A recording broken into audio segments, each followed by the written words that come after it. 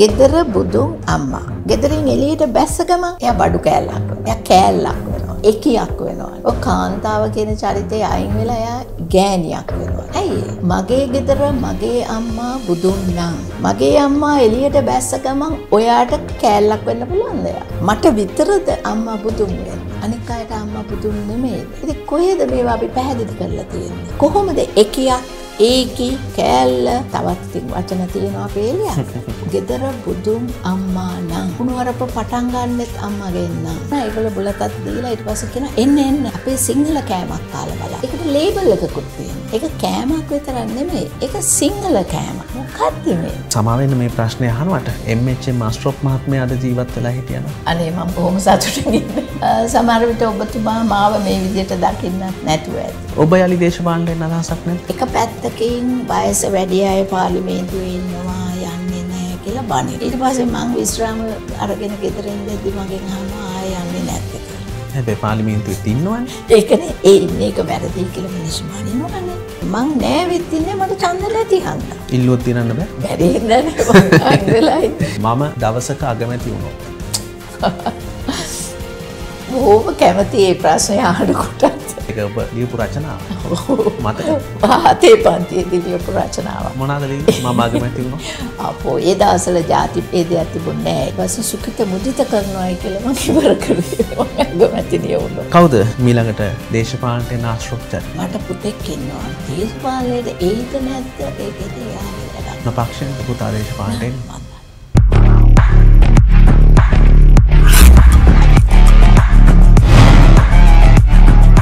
10 questions. අයිබෝවන් 10 questions වැඩසටහන අද අපි කතා කරන්න ආරාධනා කළේ දේශපාලනයේ තුල හිටපු කාන්තා චරිත අතරින් ලංකාවේ හැමෝම නම කිව්වහම දන්න දේශපාලන චරිතයක්. ඇය වර්තමාන දේශපාලනයේ තුල නැහැ. නමුත් ඇය කරපු දේවල් ඇය දේශපාලනය තුල කටයුතු කළ විදිහ තවමත් ලංකාවේ අයට මතකයේ තියෙනවා. ෆෙරියල් අශ්රොෆ් මහත්මිය. අයිබෝවන්. අයිබෝවන්. කොහොමද? හොඳයි.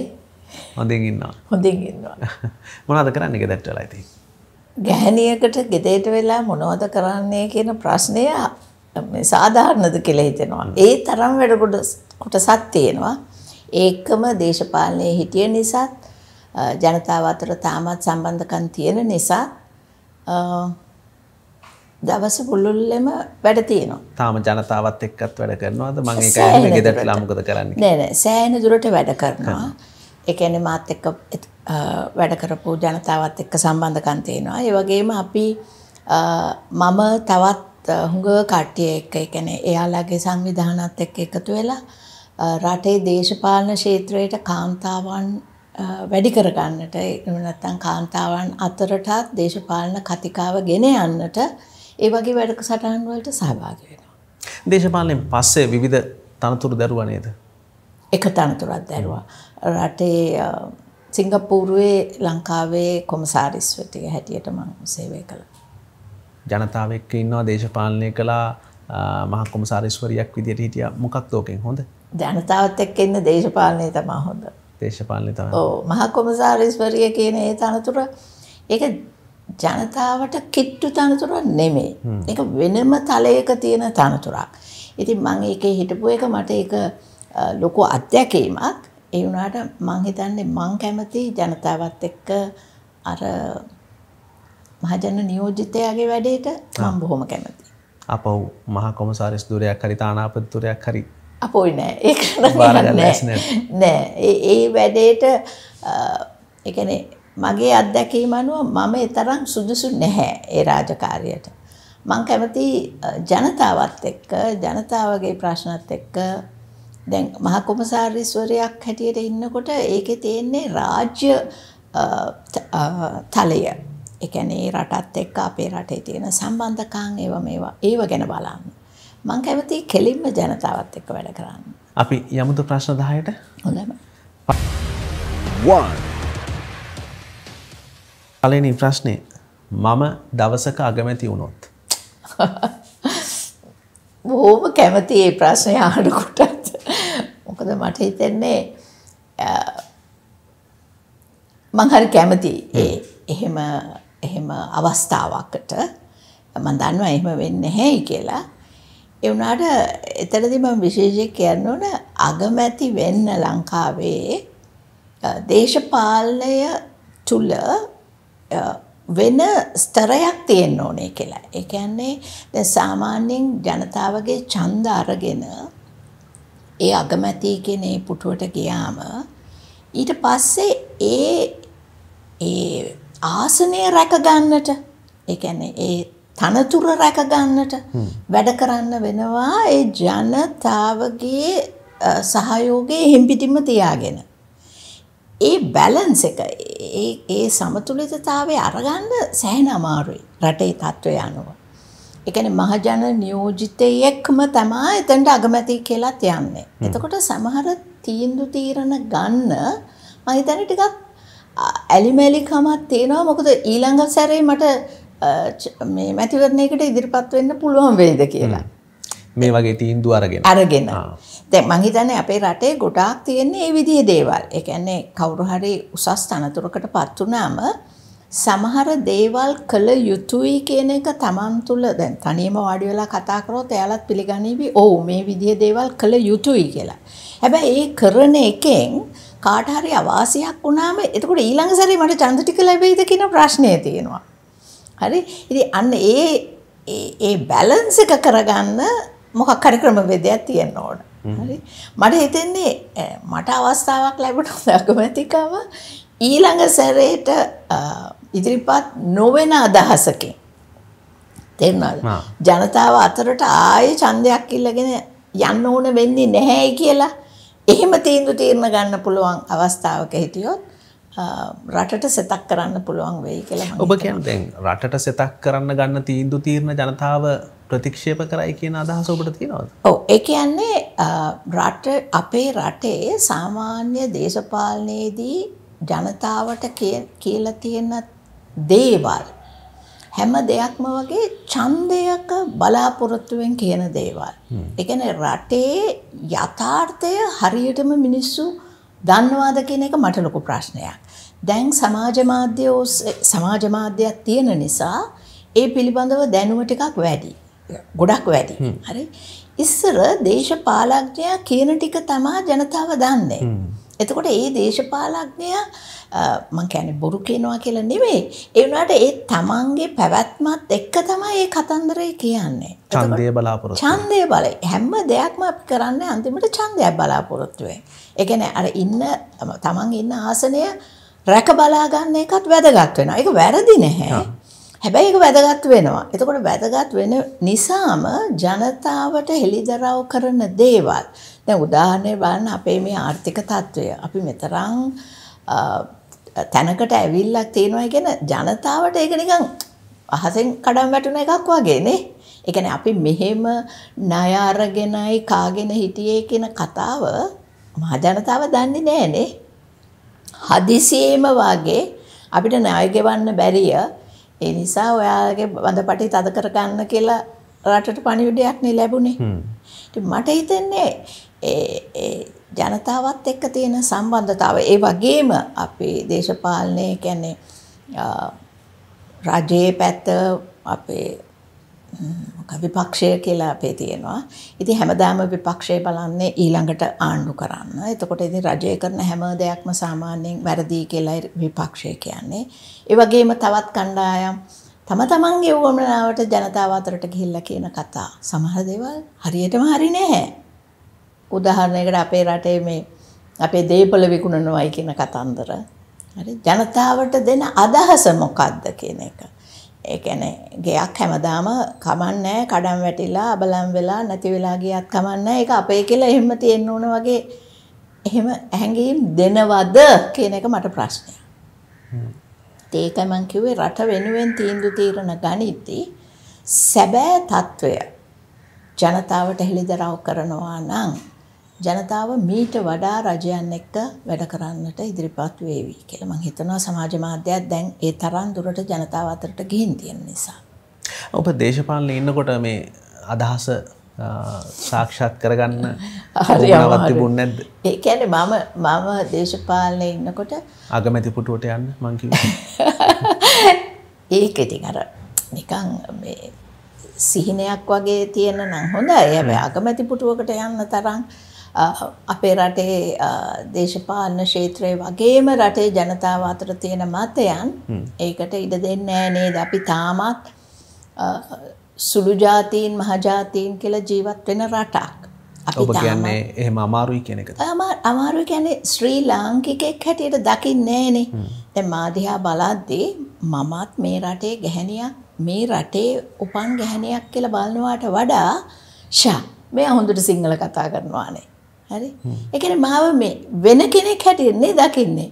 දැන් මගේ රටේ කෙනෙක් දිහා බලලා තව කෙනෙක් කියනවා නම් මෙයා අපේ භාෂාව හොඳට කතා කරනවානේ කියන්නේ.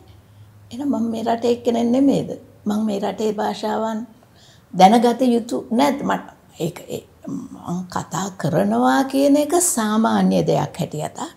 කතා නොකරනවා නම් අයියෝ මෙයා මේ අපේ රටේ එක්කෙනෙක් අපේ භාෂාව දන්නේ නැහැ කියන එක ඒක වෙනම වැඩක්. හැබැයි භාෂාවක් දන්නේ නැහැ කියන එක අපි පිළිගන්නවා. භාෂාවක් දන්නවයි කියන එක අපි බොහොම පුදුමයෙන් මවිත වෙලා බලනවා. ඒ මොකද? ඒ කියන්නේ තාමත් අපි කවුරුද? අපි එකාසේ එකට වැඩ කළ යුතුයි කියන හැඟීම අපිට ඇවිල්ලා නැහැ නේද? අපි තාමත් බෙදිලාද? බෙදිලා කියන හොඳටමනේ. අපි එකිනෙකා දිහා බලන්නේ වෙන කෙනෙක් හැටියට නේද? ඇයි ඒ? මේක ඇත්තටම බෙදිලාද නැත්නම් බෙදලාද? නෑ බෙදලා නැත්තම් දෙන්නේ නැහැ. ඔහොම බෙදලා. හැබැයි ඒකෙන් කාට හරි වාසියක් තියෙනවා ඇතිනේ. අදටත් යාන්තම් එකට එකතු වෙනවයි කියනකොට ඔන්න විස බීජයක් කොහෙන් හරි එයිවිනේ. දේශපාලනේ වගකිව යුතු නැද්ද ඒකට? වගකිව යුතුයි.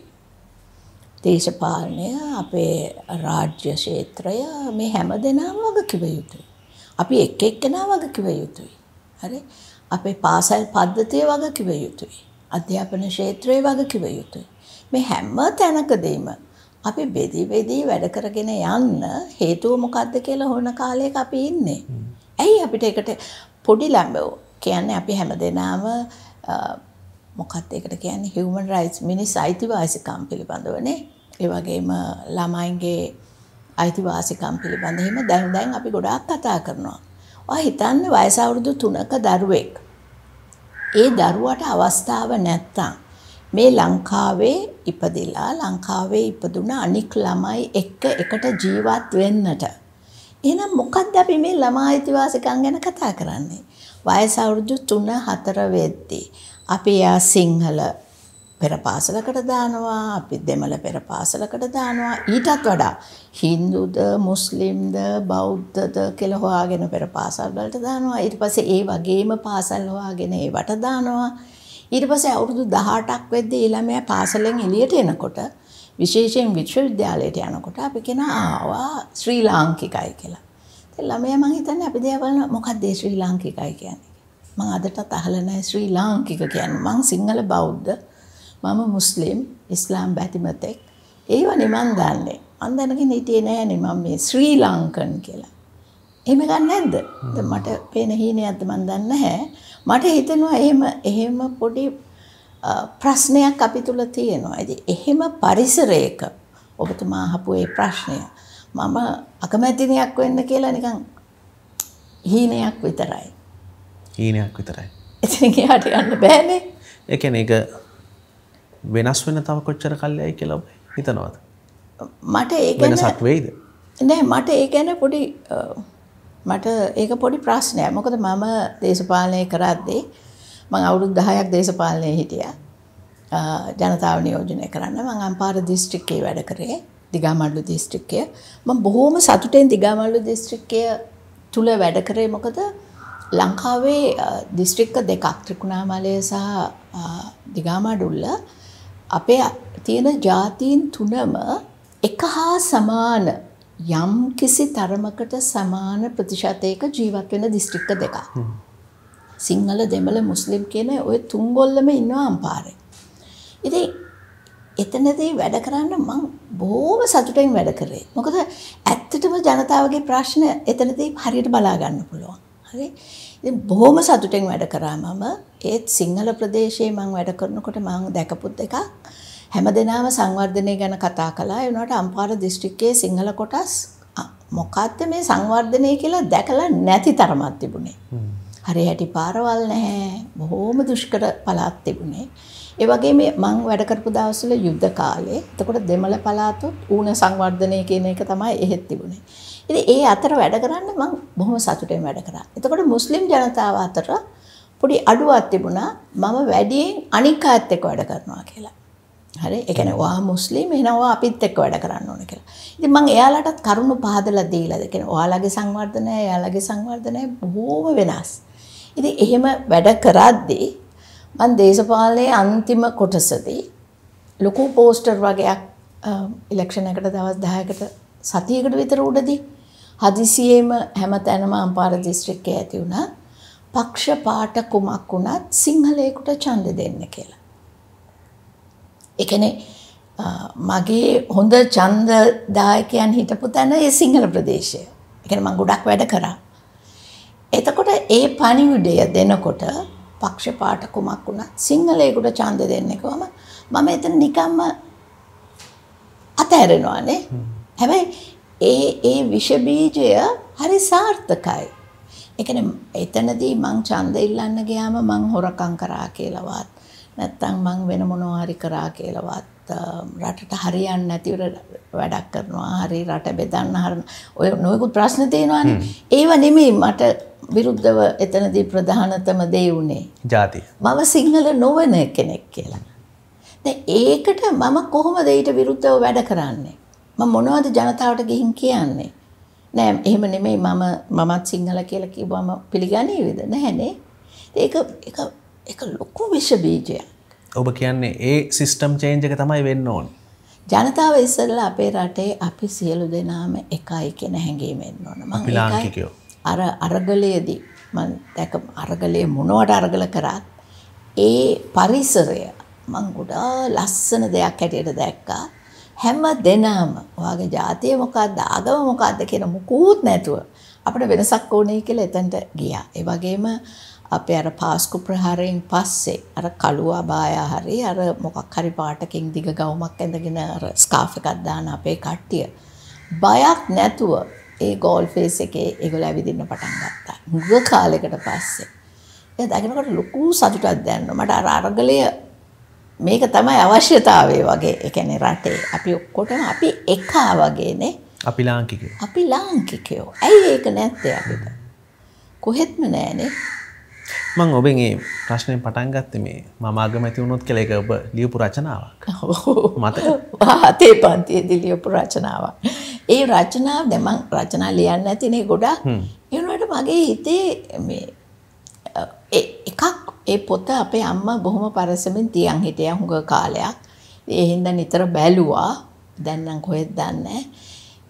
බොහොම ආසාවෙන් ලියපු රචනාවක්. මං හරි කැමතියි ඒකට. මොනවාද ලියන්නේ? මම අගමැති වුණා. අපෝ ඒ දවස්වල ಜಾති ભેදයක් තිබුණේ නැහැ. ඒව ගැන ලිව්වේ නැහැ. ඔය කොයි කාලෙද?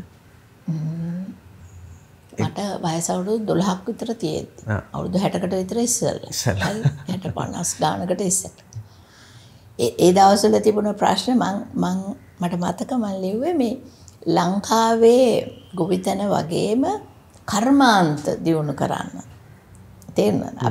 අපේ රට කියන්නේ ශ්‍රී ලංකාවේ බඩු වාණ්ඩ අපි පිටරටට එවන තැනකට අපි රට දියුණු කරනවා වගේ එහෙම එකක් ලිව්වේ මම. ඊට පස්සේ සුඛිත මුදිත කරනවායි කියලා මම ඉවර කරේ. මම අගමැතිනිය වුණා. හීනයක්. ඒ වලට හරි සතුටෙන් අදටත් මතක් කරන හීනයක්. 2. ඔබ ලිව්වට අද රට සුඛිත මුදිත නැහැ. මොකද හිතේ? ඉතින් රටේ ප්‍රධාන ප්‍රශ්න මම ඔබ ඒ රචනාව ලියලා අවුරුදු 60කුත් ගෙවිලා වෙනසක් නැහැනේ. මම ඒකයි කිව්වේ අපේ යථාර්ථයත් එක්ක මහ ජනතාව නැහැ කියන එකයි මගේ ප්‍රශ්න. මගේ තියෙන දුක මගේ කනසල්ල රට ජනතාව කියන අපි ඒ දෙක බෙදාගෙන කියලා. ඒ කියන්නේ රට කරවන්නා සහ මහ ජනතාව අපි දෙගොල්ලක් වෙලා. දැන් රටේ නියෝජිතයන් තමයි රට කරවන්නේ නේ. මට හිතෙන්නේ මේ දෙක අතර විශාල පරතරයක් තියෙනවා කියලා.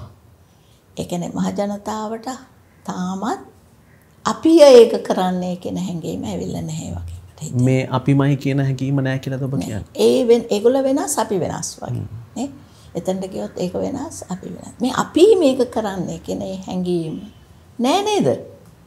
ඒ කියන්නේ ඔබ කියන්නේ මේ නියෝජිත ප්‍රජාතන්ත්‍රවාදයේ පිළිබඳව මහජනයා හරියට දන්නේ නැහැ කියන අදහසද ඔබ ඉන්නේ? දන්නේ නැද්ද? ඒක නොදැන සිටීම වාසීද දන්නේ නැහැ. කොහොම හරි ඒ දෙකොල්ල අතර තියෙන ඒ බැඳීම මදි කියලා මට හිතෙනවා. ලොකු පරතරයක් තියෙනවා කියලා මං හිතනවා. කොහොමද ඒ පරතරය ඇති කරගත්ත එකක්ද නැත්නම් ඇති කරපු එකක්ද ඔබ හිතන විදිහ? කොහොමද නැත්නම් ඒ පරතරය අපි නැති කරන්නේ? නේ මං හිතන්නේ අපි කවදාත් අර යටත් විජිත කාලේ ඉඳන් අපි වෙන විදිහටනේ දකින්න ඇත්තේ. කරවන්නන් සහ අපි කියලා නේද? ඒක ඒ විදිහටම අපි පවත්වගෙන ගියා කියලා මට හිතෙන්නේ.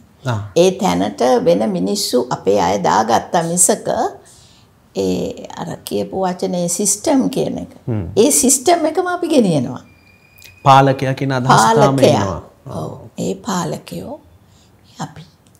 නියෝජිතයා කියන එක තාම නැහැ නේ. තාම හරියට නැහැ කියලා මට හිතෙනවා.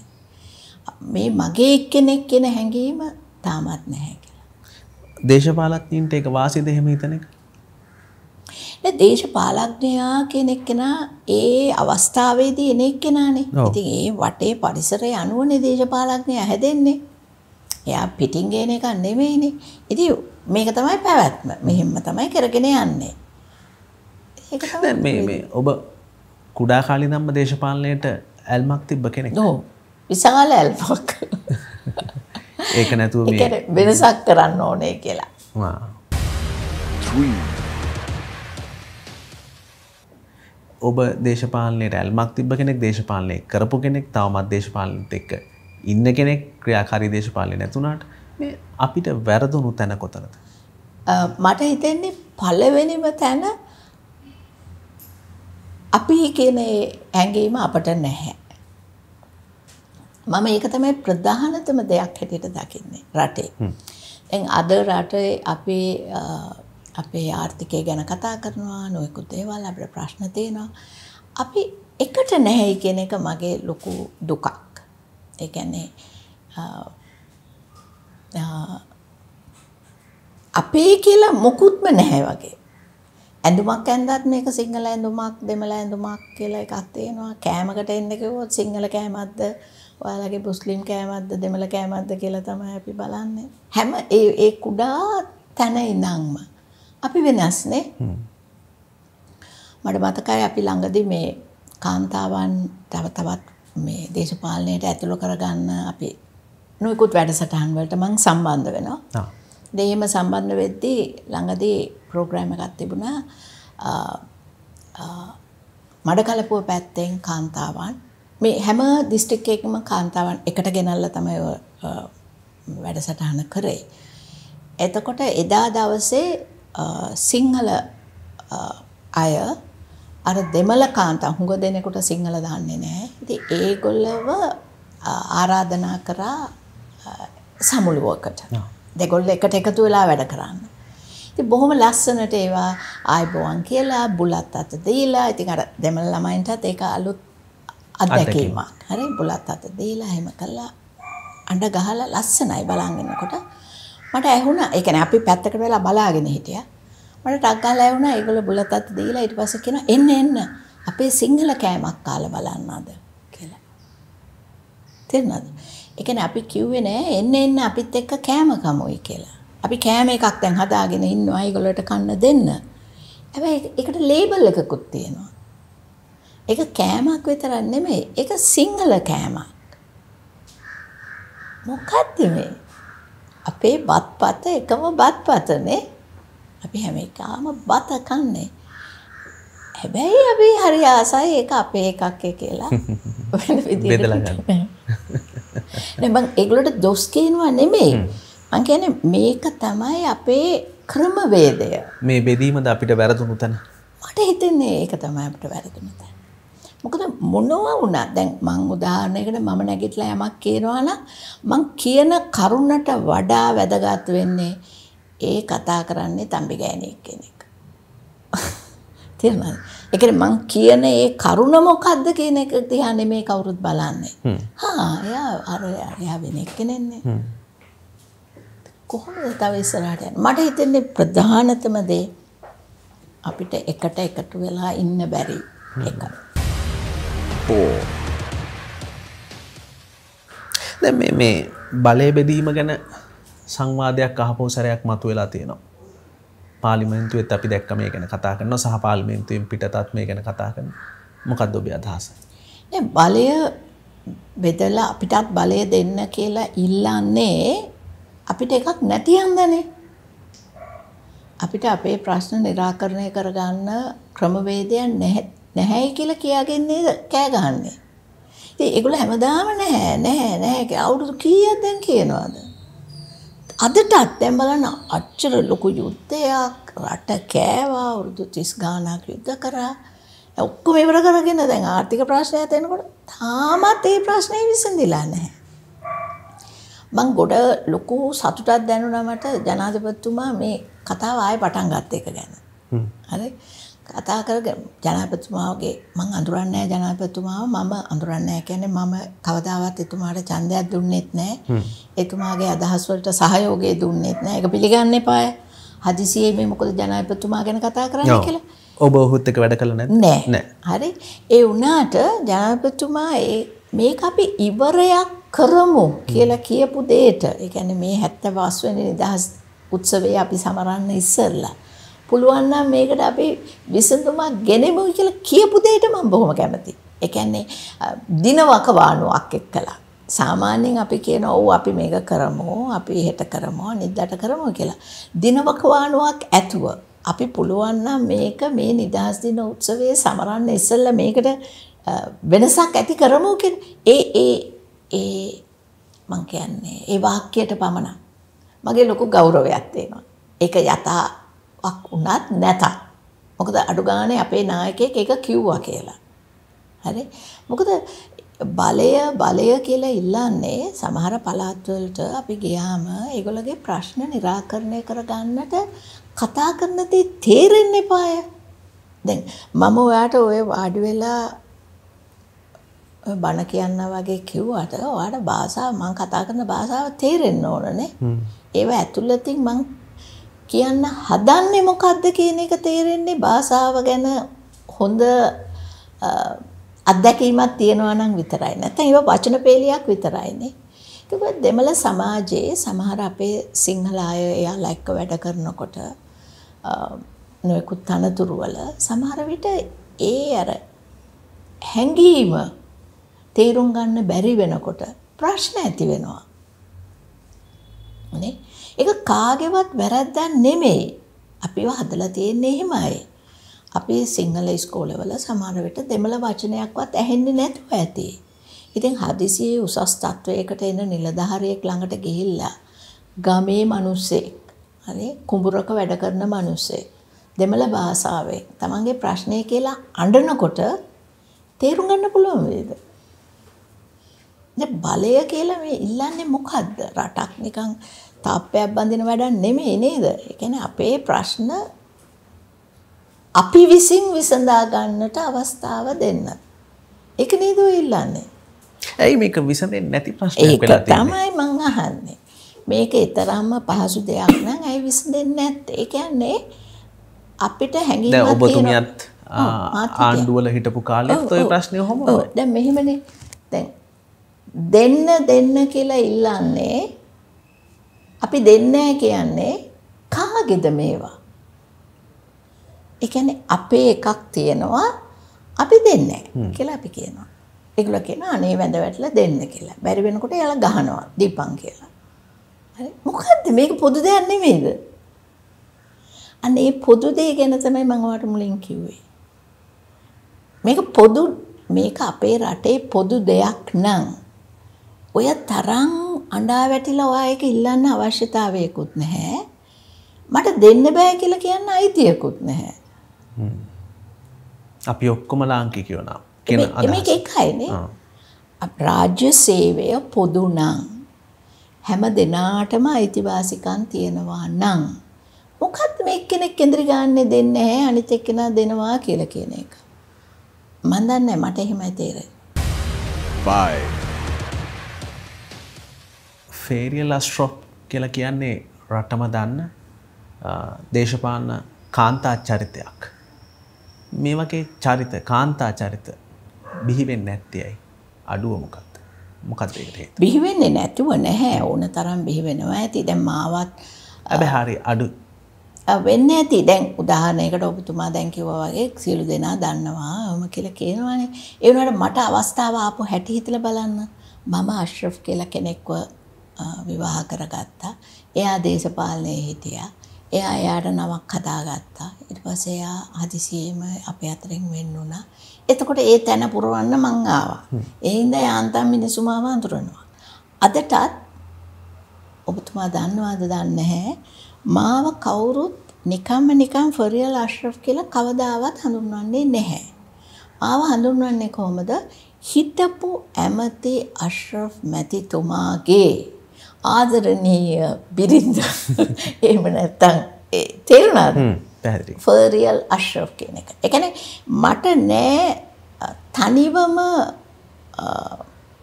අනන්‍යතාවයක්. තේරුණාද? ඒ කියන්නේ මම දේශපාලනයේ හිටියා, මම ඇමති ධූර දැරුවා, මේ හැම දෙයක්ම කරා. තාමත් අදටත් කතා කරනවා. ඒ වුණාට මාව හඳුන්වන්නේ එයාගේ ඒක මට දුකක් නෙමෙයි. මම මේ අහපු ප්‍රශ්නෙට කිව්වේ. ඒ ලංකාවේ හැටිද? ඒ අපේ ඔය මං කියපු ඔය අපේ චාරිත්‍ර වාරිත්‍ර වගේ අපේ සංස්කෘතිය. තාමත් කාන්තාවකට තනියම එයාව හඳුන්වන්න ක්‍රමවේදයක් නැහැ. මෙයා කාගේ කවුද? ඒ කියන්නේ අනේ එහෙම ප්‍රශ්නයක් අපිට තියෙනවා කියලා මං හිතනවා. හැබැයි දැන් අපේ කාන්තාව ගොඩාක් ඉස්සරහට ඇවිල්ලා. මොකක්ද ඒ අධ්‍යාපන ක්‍රමයේ වැරද්දක්ද නැත්නම් අපි හිතන විදිහේ වැරද්දක්ද? හිතනවා කියලා දෙයක් අපි ඉපදුණු ගමන් හිතන්න පටන් ගන්න නෑනේ. අපිට දානවානේ ඔළුවට නොයෙකුත් ඒවා නේ. ඉතින් එතනදී අපි අධ්‍යාපන ක්‍රමය ගැන ගොඩාක් ප්‍රශ්න තියෙනවා. අධ්‍යාපන ක්‍රමය පටන් ගන්නෙම වෙනස් කරලානේ. ඉතින් ඒ ප්‍රශ්නේ තියෙනවා. හරි. ඉතින් ඒව තමයි අර එන්න ඕන සිස්ටම් චේන්ජ් කියන්නේ. දේශපාලනය නෙමෙයි රට නේ අපි. ඉතින් කාන්තාවට තියෙන තැන ඒක තමයි. මෙයා කාගේ කවුද? මෙයා කාත් එක්කද දැන් ඉන්නේ? මෙයා කොහෙද යන්නේ? මේ කාන්තාව දිහා බලන්නේ නිකන් එයා වෙනස් විදිහකට බලන්න පුරුදු වෙලා. හැබැයි ඉතින් අපේ මේ සිස්ටම් වල තියෙන එහෙම නෙමෙයිනේ. කියන්නේ අපේ ක්‍රමවේද වල gedara butun amma. කාන්තාවට ලොකු තැනක් තියෙනවා. කාන්තා ජනගහනය ලංකාවේ දැන් වැඩි. ඒ අර යුද්ධේ හින්දා. හරි කොහොම වෙතත් බලන්න gedara budun amma. හරි ගෙදරින් එළියට බැස්ස ගමන් එයා බඩු කෑල්ලක් වෙනවනේ. එයා කෑල්ලක් වෙනවනේ. එකියක් වෙනවනේ. ඔය කාන්තාව කියන චරිතය අයින් වෙලා එයා ගෑණියක් වෙනවනේ. ඇයි ඒ? මගේ ගෙදර මගේ අම්මා බුදුන් නම් මගේ අම්මා එළියට බැස්ස ගමන් ඔයාට කෑල්ලක් වෙන්න පුළුවන්ද එයා? මට විතරද අම්මා බුදුන් වෙන්නේ? අනික් අයට අම්මා බුදුන් නෙමෙයිද? ඉතින් කොහෙද මේවා අපි පැහැදිලි කරලා තියෙන්නේ? කොහොමද එකියක් ඒකි කෑල්ල තවත් ඉතින් වචන තියෙනවා පෙළියක්. ඒ වෙන්නේ කොහොමද? අම්මා gedara budun අම්මා නම් කුණුහරුප පටන් ගන්නෙත් අම්මගෙන් නම්. එහෙනම් මොකද්ද අපේ මේ අධ්‍යාපන ක්‍රමයයි අපි ජනතාවත් එක්ක එකතු වෙන විදිහයි? මම ඔබතුමාගෙන් මේ ප්‍රශ්නය. වෙනසක් ඇති වෙන්නේ යුතු නැද්ද එතන? පැහැදිලිද gedara budun අම්මා කියන ඒ කියමන අපි හරියට අවබෝධ කරගෙන තියනවාද? කියන්නම් වාර කියනවා වගේනේ. වගේනේ. මුස්ලිම් ජාතිකයන් අතර ඒ කියන්නේ ඉස්ලාම් භක්තිකයන් අතර කියන පැහැදිලි ස්ටේට්මන්ට් එකක් තමයි ඔබගේ අපේ නබිතුමා කියලා තියෙනවා ඔබගේ ස්වර්ගය තියෙන්නේ ඔබගේ මෑණියන්ගේ දෙපා යට කියලා. තේරෙනවද? ඒ කියන්නේ මෑණියන් නෙමෙයි. මෑණියන්ගේ දෙපා යට තියෙන්නේ ඔයාගේ ස්වර්ගය කියලා. ඒක අපි මේ නබිතුමාගේ කියමනක් අපි 100% බාර ගන්න, පිළිගන්න, විශ්වාස කරන කියමනක්. ඉතින් ඒ කාන්තාවට සලකන හැටි අර අපි දැනට ලංකාවේ තියෙන ලොකු ප්‍රශ්නයක් නේද? මොකක්ද කියන්නේ? Domestic violence, ගෘහස්ත ප්‍රචණ්ඩත්වය. ප්‍රචණ්ඩත්වය කාන්තාව කෙරෙහි. කොහොමද මේ ස්වර්ගයේ තියෙන්නේ එතන නම්? gedara budun අම්මා නම් මොකක්ද මේ ප්‍රචණ්ඩත්වය? මෙන්න මේවා තමයි වෙනස් වෙන්න ඕනි කියලා ඔබ කියන්නේ. මං කියන්නේ දේශපාලන චරිත වෙනස් වෙනවා නෙමෙයි. අපි වෙනස් වෙ යුතුයි. අපි එක් එක්කෙනා වෙනස් වෙ යුතුයි. ඒ වෙනස් වීම සඳහා අපි මේවා ගැන කතිකාවක් තිබිය යුතුයි. ජනතාවට පැහැදිලි කළ යුතුයි. අනේ ඒ වැඩේ කරන්න ඕනේ. අනිත් වෘත්තීන්ට වඩා දේශපාලනයට කාන්තාව වෙනවා හරිම අඩුයි නේ. ඔය ඉතින් සමහර විට ඕනම දෙයක් මං හිතන්නේ කාන්තාවට තේරෙනවා වැඩි. පිරිමියාට වඩා. ඉතින් එයාලා මේක බලන් ඉන්නකොට හිතනවා ඇති අයියෝ මේ මඩ වගුරට මොකටද යන්නේ? මේට වඩා හොඳයි මගේ ළමයි ටික බලාගෙන මං ගෙදර හොඳ පවුලක් ඇති කරගත්තා කියලා. එහෙම හිතනවාද දන්නෙත් නැහැ. හිතනවා නම් දොස් කියන්නත් බෑ. නේද? ඉතින් දැන් අපි කියන්නේ කාන්තාවට ඔබතුමිය නිවසක් බලාගත්තා, හොඳ දරුමල්ලෝ හදා ගන්නවා, රටට හොඳ පුරවැසියන් හදන ඒ අවස්ථාවේදී අනේ පොඩ්ඩක් එළියට ඇවිල්ලා රටේ පුරවැසියන්වත් වෙනස් කරන්න උදව් කරන්නේ කියලා. එහෙමයි අපි කාන්තාවන්ට දැන් ආරාධනා කරන්නේ. 6. සමාවෙන්න මේ ප්‍රශ්නය අහනවට එම්.එච්.එම්. අස්ට්‍රොප් මහත්මයා අද ජීවත් වෙලා හිටියනම් අනේ මම බොහොම සතුටින් ඉන්නේ. ඒක තමයි ඉස්සෙල්ලාම කියන්න ඕන. සමහර විට ඔබතුමා මාව මේ විදිහට දකින්නත් නැතුව ඇති. ඔබත් දේශපාලනට එන එකක් නැහැ. නෑ මං සාමාන්‍යයෙන් අශ්‍රෆ් හිටියනා අශ්‍රෆ්ට ගොඩ වැඩ තියෙනවා. ගෘහණියක් හැටියට උදේ පටන් රෑ වෙනතුරු රෑ තිස්සේ එළි වෙනතුරු එහෙම වැඩ කරන්න සිද්ධ වුණා. ඉතින් එහෙම ඉන්නේ නැති මං. හැබැයි මට හිතෙන්නේ සමාජයේ ලොකු වෙනසක්. අඩු ගානේ මුස්ලිම් සමාජයේවත් අර අශ්‍රෆ්ට ලොකු වමනාවක් තිබුණා මේ අපි ඔක්කොම එකයි කියන හැඟීම අරගන්නට. ලොකු වමනාවක් තිබුණා. එහෙම පොඩි වෙනස්කම් කරලා ඇති. සෑහෙන වෙනස්කමක් කරන්න එයාට ඒ පෞරුෂත්වයේ තිබුණා. මට වඩා. ඒක ටික පොඩි දුකක් අයියෝ. විශේෂයෙන් අර පාස්කු ප්‍රහාරයේ දවස්වල එහෙම මට නිතර හිතුණා අයියෝ අශ්‍රෆ් නෑනේ මේක විසඳ ගන්න කියලා. කාන්තාවක් හැටියට මට ඒකට යන්න තරම් අපේ සමාජයේ පිළිගැනීමක් නැහැ. ඒකයි අමාරු නැතෝ කාන්තාවකට කරන්න බැරුව නෙමෙයි කරන්න පුළුවන්. ඔහුට ඒ හයිය පෞරුෂය තිබ්බා. ඒ පෞරුෂය තිබ්බා. ඒ නිසා දෝ යාව අපෙන් ඈත් කරගත්තා. අර කුවේණිගේ සාපය වගේ අපිට පොඩ්ඩක් හරියනවා අඩුයි නේද? again නැවතත් අර කාන්තාවට තියෙන තැන රටේ වෙනසක් විය යුතුයි කියලා මං හිතනවා. කුවේණිව සතුටු කරන්න දැන්වත් අපි ඉදිරිපත් වෙනවා නම් සමහර විට රටේ වෙනසක් ඇති වෙන්නේ ඉඳී තියෙනවා. 7. ඔහු හිටියනම් අද ශ්‍රී ලංකා මුස්ලිම් කොංග්‍රසය කොයි වගේ තැනක තියෙයිද? ශ්‍රී ලංකා මුස්ලිම් කොංග්‍රසය සමහර විට නොතියෙන්න තිබුණා. මොකද මම මේක ගොතරයක් කියලා තියෙනවා. මුස්ලිම් කොංග්‍රස් එකක අවශ්‍යතාවයක්. ඒ කියන්නේ මුස්ලිම් වරුන්ට තනිවම පක්ෂයක් ඇතිවිය යුතුයි කියන අවශ්‍යතාවය තිබුණේ ඒ දවස්වල කොටින් එක්ක තිබුණ ප්‍රශ්න හන්දා. කොටින් කියන්නේ ඒ අපේ රටේ ලොකු ප්‍රශ්නයක් තිබුණානේ. ඉතින් උතුරු නැගෙනහිර ඒ අයගේ ප්‍රශ්නයේදී මුස්ලිම් ජනතාව වැඩියෙන් ජීවත් වෙන නැගෙනහිර පළාතේ ඒ අයගේ අනන්‍යතාවය පිළිබඳ ප්‍රශ්නයක් තිබුණා. ඒ කියන්නේ රාජ්‍යයත් එක්ක සාකච්ඡා කරනකොට සිංහල කතා කරන ජනතාව, දෙමළ කතා කරන ජනතාව කියන කොටස් දෙකක් හැටියට තමයි ඔය කතා සාකච්ඡා ආරම්භුනේ. හරි? එයා ජයවර්ධන ජනාධිපතිතුමාගේ කාලේ දෙමළ කතා කරන මිනිස්සු සිංහල කතා කරන අතර ප්‍රශ්නයක් තියෙනවා කියලා. එතනදී අශ්රෆ්ට ඒ වගේම යත් එක්ක හිටපු අයට ලොකු වමනාවක් තිබුණා කියන්න. ඕව අපි දෙමළ කතා කරන මිනිස්සු උනාට අපි වෙනම සමූහයක්. හරි. අපිව ඒ ගොඩට දාන්න එපා කියලා. ඒ කියන්නේ ඔයාලා සිංහල දෙමළ කියන ඒ දෙක විසඳ ගන්න හදනකොට අපි නිකන් අර ගිරේට අහුවෙච්ච වගේ ඉන්න වේවි කියලා. ඒ වගේම උතුරු නැගෙනහිර කියන ඒ දිස්ත්‍රික්ක ඒ පළාත් දෙක එකට එකතු කරලා ඒ සම්පූර්ණ ඒකේ බලය එක පැත්තකට ලබා දුන්නොත් සුළු ජාතියක් තුල තවත් සුළු ජාතියක් හැටියට අපිට ජීවත් වෙන්න සිද්ධ වෙයි කියලා. මුස්ලිම් ජනතාවට. ඔව්. ඒ කියන්නේ උතුරු නැගෙනහිර පළාතේ තමයි අපි වැඩි හරියක් ඉන්නේ. ඉතින් අපි සියලු දෙනාම රටට වඩා තවත් ජාතියකට යටත් වෙලා ජීවත් වෙන්න වෙයි කියන හැඟීමක් ආවා. ඉතින් එයාලට කෑ ගහලා කියන්න වුණා අපි වෙනම සමූහයක් වෙනම ජාතියක් අපි දෙමළ කතා කළාට අපි ඉස්ලාම් භක්තිකයන් කියලා. ඉතින් ඒ වෙනුවෙන් තමයි අර මුස්ලිම් කොංග්‍රසයේ බිහි වුණේ. ඊට පස්සේ පාර්ලිමේන්තුවට ගිහිල්ලා ඇති වෙන්න කෑ ගැහුවා. ඒ මුස්ලිම් හඬ. හරි.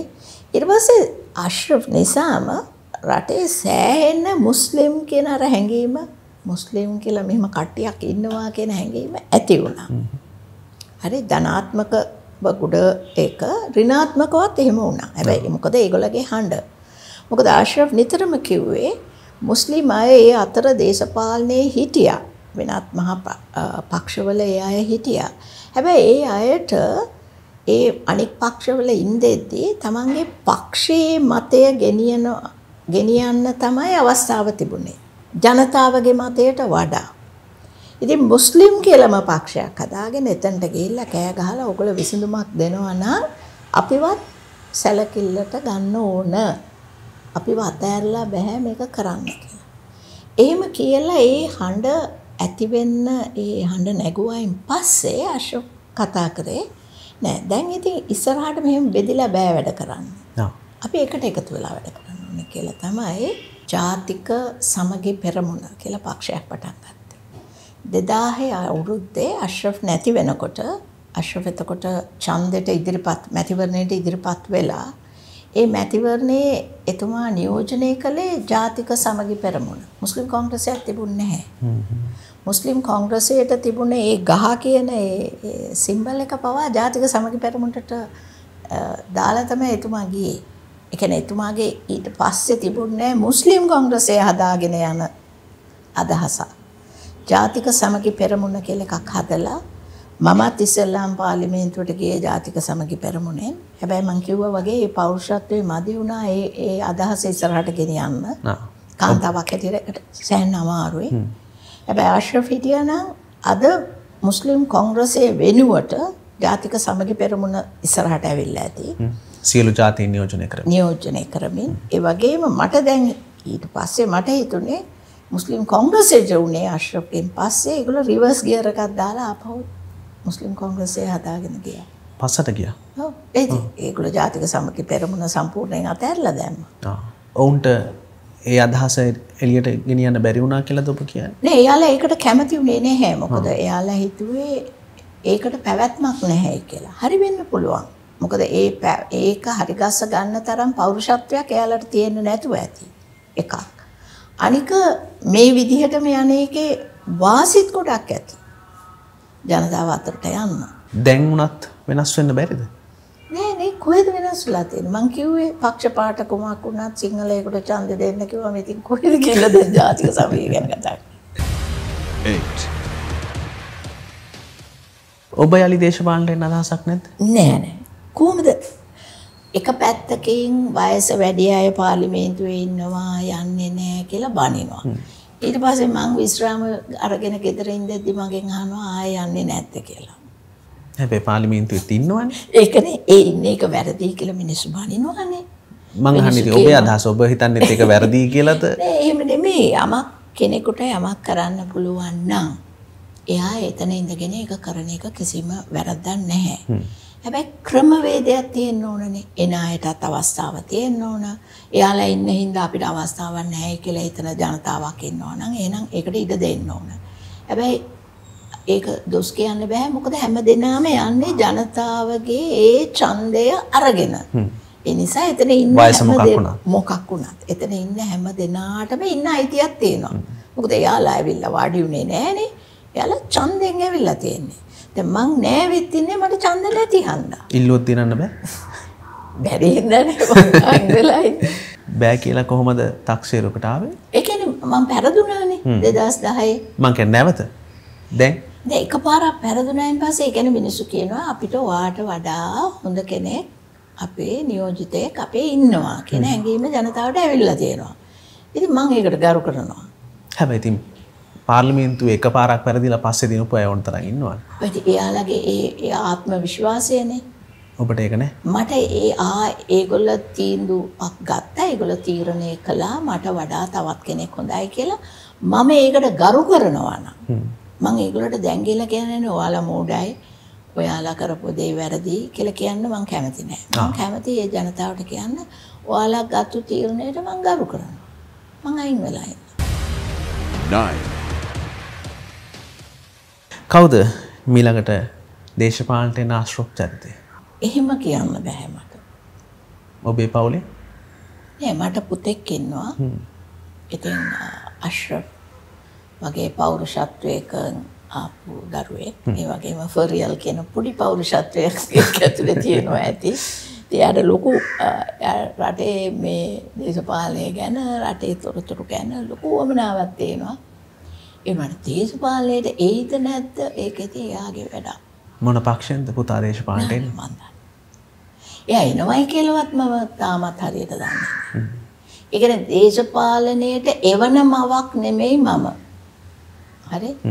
එයා දේශපාලනයට කොහෙන් හරි බැස්සොත් ඔබ උනන්දු කරන්නේ? උදව් කරන මවක් වෙනවා. උනන්දු කරන්නේ? දේශපාලනයට යන්න කියලා උනන්දු කරන්නේ. ඇයි? එහෙම ඕනේ නැහැ කියලා මට හිතෙනවා. මොකද එයාට හොඳට තේරෙනවා. එයාත් මේ ප්‍රශ්න ගැන කතා කරනවා, සාකච්ඡා කරනවා. ඒ ගැන මගේ ලොකු ගෞරවයක් තියෙනවා. එච්චරයි. මේක කරන්න එපා කියන තත්වයක නෑ අවුරුදු 40ක්. එතකොට ඉතින් එයා දැන් මට වඩා සෑහෙන යමක් කමක් දන්නවා ඇති. අද තත්වයක් එක්කලා. ඔහු ජනතාවත් එක්ක නැද්ද? ඒ කියන්නේ ජනතාවට උදව් කරන වැඩවල ගොඩක් ඉන්නවා සමාජ ක්‍රියාකාරී වැඩවල. සමාජ ක්‍රියාකාරීත්වයේ ඉන්නවා ජනතාවත් එක්ක ලොකු සම්බන්ධකම් තියෙනවා. එයා හොඳට වැඩ කරනවා මිනිස්සු එක්ක. මිනිසුන්ගේ උණෑ පාකම් ගැන බලන කෙනෙක්. අර පියාට කරන්න බැරි වුණු කාර්යය ඔහුට කරන්න පුළුවන් කමක් නැද්ද? සමගිය ගොඩනගලා ඒ පෙරමුණ හදන එක. එයාට තියෙන දැන් ප්‍රශ්නයත් ඒක තමයි. එයාට තියෙන ලොකුම වොමනාව මේ සමගිය ගොඩනගා ගන්න. හරිද? ඒකට අවශ්‍ය කරන පෞරුෂත්වයත් ඒක හිතෙන්න ඒක ගැන ඒ හදවතේම තියෙනවා. එහෙම එකක් කරන්න ඕනේ කියලා. හැබැයි ඒකට ප්‍රවේශයක් අවශ්‍යයිනේ. නේද? දැන් උදාහරණයකට මාත් එක්ක එකතු වෙලා එක කරන්න නම් මම එහෙම හිතන කෙනෙක් වෙන්න ඕනනේ. එතකොට නේද දැන් මට උනත් අද ඔය මං කතා කරපු දේවල් ගැන දැන් ඔබතුමා ඇහුවනේ දේශපාලනයට යන්නේ නැද්ද කියලා. ඉතින් මම මූලිකයි කියලා හිතන දේවල් මම එකතු වෙන අයටත් ඒක යාන්තමින්වත් ඒක මූලික දෙයක් විය යුතුයිනේ. ඒක නිකන් අපේ මේ අවශ්‍යතාවයන් වල 25 වෙනි එක නම් මට එතනට ගිහිල්ලා කරන්න දෙයක් නැහැනේ. 10. ඔබතුමියට හිතෙන්නේ නැද්ද ඔබතුමියත් ආණ්ඩු පක්ෂවල හිටියා වගකීම් යුතු තනතුරු දරුවා රට ඇති වෙලා තියෙන තත්ත්වයට ඔබතුමියත් වගකීවන්න ඕනි චරිතයක්. වගකීව යුතුමයි. අපි සියලු දෙනාම වගකීව යුතුයි. ඒ කියන්නේ අපි ණය වෙවි නම් අපේ ජනතාවට කන්න බොන්න දුන්නේ මේ හැම දෙයක්ම රජයෙන් කරනවායි කියන හැඟීම් දුන්නේ. එහෙනම් අපි කරලා තියෙන ලොකු වැරද්දක්. ඒකෙන් ගොඩ යන්න බෑ කාටවත්. එදා මේවා දැක්කේ නෑ මෙහෙම වෙයි කියලා හිතුන්නේ. මං ඉන්න කාලේ ප්‍රධානතම දේ උනේ යුද්ධය. එතකොට අපේ අවධානය සම්පූර්ණයෙන් තිබුණේ ජනවාර්ගික ප්‍රශ්නයත් එක්කලා. අවාසනාවකට ආර්ථිකමය වශයෙන් මේ විදිහට දෙයක් වෙයි කියලා හිතුවේ නැහැ. ඒ වගේම ඒ දවස්වල ආර්ථිකය හසුරුව ගන්න ලොකු මහන්සියක් ගන්න උනේ යුදයට කරපු වියදම්. උදාහරණයකට මම නිවාස ඇමති හැටියට හිටියා. අපිට මේ අයවැයේදී අපිට ලැබෙන මුදල් ගැන බලනකොට දැන් ඒවත් බලනකොට නිකන් හිතා ගන්නවත් බෑ. අපිට නිකන් සොච්චන් ලැබුණේ. ඒ කියන්නේ ඒව නෙමෙයි රටේ ප්‍රධානතම දේවල් උනේ. ඉතින් අපේ අවධානය ඒ දවස්වල තිබුණේ වෙන දේවල් පිළිබඳව. හරි ආර්ථිකයේ හසුරුවීම පිළිබඳව අපි කතා කළෙත් නැහැ. මොකද ඒක ලොකු ප්‍රශ්නයක් ඒ දවස්වල. යුද වකවානුව තුළ. හැබැයි ඊට පස්සේ අර යුදයට වියදම් කරපු ඒවා ගැන අපි දිගින් දිගටම ඒකත් එක්කම නේද දෙන්න තිබුණේ. ඒ කියන්නේ මෙහෙම තියෙනවා ඊට පස්සේ ඒවා කරන්න ඕන ඒවා වෙනස් වෙන්න ඕන කියලා. ඊට පස්සේ අපිට මැවුනේ වෙනම ලෝකයක් නේ. හරි දුකයි ගැන හිතනකොට. මොකද යුදය 2009 දී ඉවර වෙනකොට හරි මං හිතුවේ රටට විශාල අවස්ථාවක් ඇවිල්ලා තියෙනවා අපිට එකතු වෙන්න. අපිට එකතු වෙලා ඉස්සරහට යන්න කියලා. මගේ ලොකු අවශ්‍යතාවය. ඒ කියන්නේ මං හිතුවා දැන් හරි දැන් අපි ඔක්කොමලා එකට එකතු වෙලා වැඩ කරනවායි කියලා. හැබැයි ඒ එකම පටන් ගත්ත නේද ජාතිවාදය. ඉවර වෙනවත් එක්කම ජාතීන් එතකන් දෙමළ ජාතියත් එක්ක අපේ ප්‍රශ්න තිබුණේ. යුදේ ඉවර වුණේ 2009 11 වෙනකොට පටන් ගත්තා මුස්ලිම් අයත් එක්කනේ ප්‍රශ්න. අපිට නැගිටින්න බැරි වෙන්නේ නිසා. බැරි කියලා නෙමෙයි. අපිට නැගිටින්න දෙන්නේ නැහැ කියලා මං හිතන්නේ. අපිට බැරි වුණා නෙමෙයි. අපිට නැගිටින්න අවස්ථාවක් ඇති උනේ නැහැ. ඒකට අපිත් වග කියන්න ඕන. අපිත් නිකන් ඔහොම වාඩි වෙලා ඉඳලා ඔක්කොම හරියයි කියලා හිතන තැනින් ඉවත් වෙන්න ඕනේ. හැබැයි අපි එහෙම හදලා තියෙනවා නේ. අපිව නිකන් ඊටාම දුබල විදිහ. ඒ කියන්නේ ජනතාවගේ බලය ජනතාව අඳුරන්නේ නැති තැනකට ගෙනල්ලා කියලා මම හිතනවා. ජන බලය මොකද්ද? හැම එක්කෙනා ඡන්දයක වගකීම මොකද්ද? ඡන්දයක් දෙනවා කියන්නේ ඒ වගකීම ගැන ජනතාව අදටත් දන්නවද මන් දන්නේ නැහැ. ඉතින් අපි පුරුදු වෙලා තියෙන්නේ හැමතිස්සෙම මොකක් හරි දිහා බලලා ජනතාව ඔබ කියන විදිහට කියන්නේ ඡන්දය දෙන එක විතරද කරන්නේ? ඒ වගේනේ. ඒ වෙලාවේ ගිහිල්ලා කතරේ ගැහුවා නිකන් හිටියා. ඊට පස්සේ බැන්නා. ඊට පස්සේ බණින්නේ දිගටම බණිනවානේ. ඊට පස්සේ තව එකක් නේ අපි ඒකත් දේශපාලඥයෝම හදාගෙන තියෙනවා. ඒ කියන්නේ දැන් අපිව හදලා තියෙන්නේ දැන් එයා පුටුවක වාඩි වෙලා ඉන්නවනේ ඒ පුටුව මගේ. ඌ වාඩි වෙලා ඉන්නවා. ඌ ඒකට ගියේ හින්දා තමයි ඌට ඒ පුටුවේ වාඩි වෙන්න ඕනේ. ඒ අපේ සල්ලි වලින් හදලා තියෙන්නේ. එහෙම නේද අදහස දැන් දීලා දෙන්නේ. එහෙමයි කියලා මට වඩා හොඳ තැනක ඉන්න හැම එකටම බනිනවා අපි දැන්. අපිට අදහස දීලා තියෙන්නේ මේ අපේ එකක් ඌ කන්නේ කියලා. ඉතින් මොකද්ද මේ වෙනස? මේ පරතරය ඇති කරලා නේද මේ දිනන්න හදන්නේ. අර පරතරය දිගින් දිගටම උඹට නැහැ අරුට තියෙනවා. ඌ කනවා නොකා ඉන්නවා. ඉතින් බැනපන් වෙන මොනවද කරන්න පුළුවන්? නැත්නම් ගහපන්. මොකද්ද මේ? ඊට පස්සේ අපි කියනවා නිදහස් අධ්‍යාපනය අපි හැම කෙනාටම පොදු අධ්‍යාපනයක් දෙනවා. අපි මේ මොකද්ද අපි ඒව ගැන ඊට පස්සේ වෙනම බණ කියනවා නේ. විසඳුම හැමෝම එකතු වෙන එක. එකතු වෙන්න ඕනනේ. අපි හැමෝම එකයි. අපිට අයිතිවාසිකම් සියල්ල එකයි. ඒ හැඟීම දෙන්නේ කොහොමද? ඊට වඩා මං කියන්න ඕනේ අපි බෞද්ධ දර්ශනයත් එක්ක ඉන්නවා නම් වෙන මොකුත් ඕනේ නැහැ. හරි? බෞද්ධ දර්ශනය පිළිගන්න. ඒ දර්ශනය කියන්නේ පංචශීලය කියනවා නෙමෙයි දර්ශනය ගැන කතා කරන්න. මනුස්ස වර්ගයා ගැනනේ කතා කරන්නේ. පක්ෂියා සිව්පාවා කියන කාරණේ අපි මනුස්ස වර්ගයා ගැන නේද කතා කරන්නේ. ඒක කියන්නකෝ මේ මං කියන ඒවා ඕනේ නැහැ. ඒ බෞද්ධ දර්ශනය හැම එක්කෙනාටම කියලා දෙන්නකෝ. බලන්න ඒ තරම් දර්ශනයක් හරි බෞද්ධ දර්ශනයක් අපි වැටක් බැඳලා මේක අපේ. අපි ඉස්ලාම් භක්තිකයන් නබිතුමා කියපු හොඳ දේවල් ඒක අපේ. ඒක උඹට නෙමෙයි. මොකද්ද වෙන්නේ? බුදුහාමුදුරන්ගේ දර්ශනය සිංහල බෞද්ධ කෙනාට පමණද? ඒකට මට නැද්ද අවස්ථාවක් ඒ ගැන ඉගෙන ගන්නවත්, ඒ ගැන ඉස්කෝලේදී කියලා දෙන්නවත්, නැත්නම් කියන දේ අහගෙන ඉන්නවත්. අද කොතනක හරි හොඳ බණක් කියනවා කියලා අහගෙන ඉන්න මම මේ ඔළුවට මේ කෑල්ලක් දාගෙන ගිහිල්ලා වාඩි වුණොත් පිළිගනී කියලා හිතනවාද? මේක තමයි යථාර්ථය. මේ රටේ ප්‍රශ්නේ මේක තමයි. ඉතින් මේක निराකරණය කරගන්න බැරි නම් අපිට එතනින් එහාට කතා කරලා වැඩක් නැහැ. හොඳයි. පැහැදිලි. ප්‍රශ්න 10 නම් ඉවරයි. හොඳයි.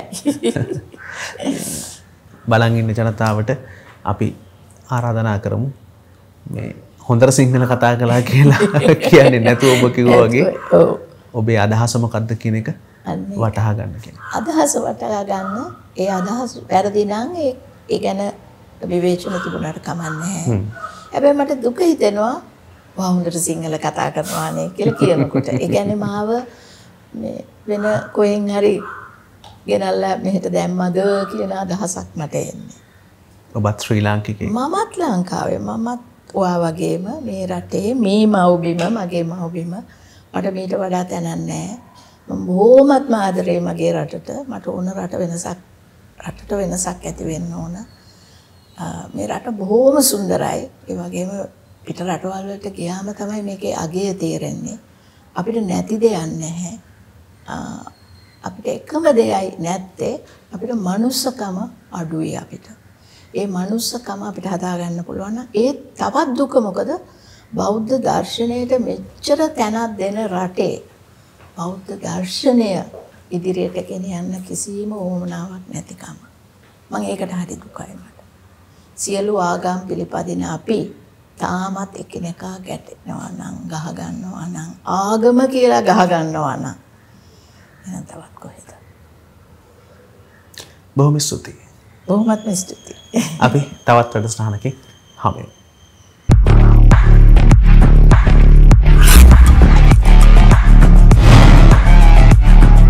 10 questions.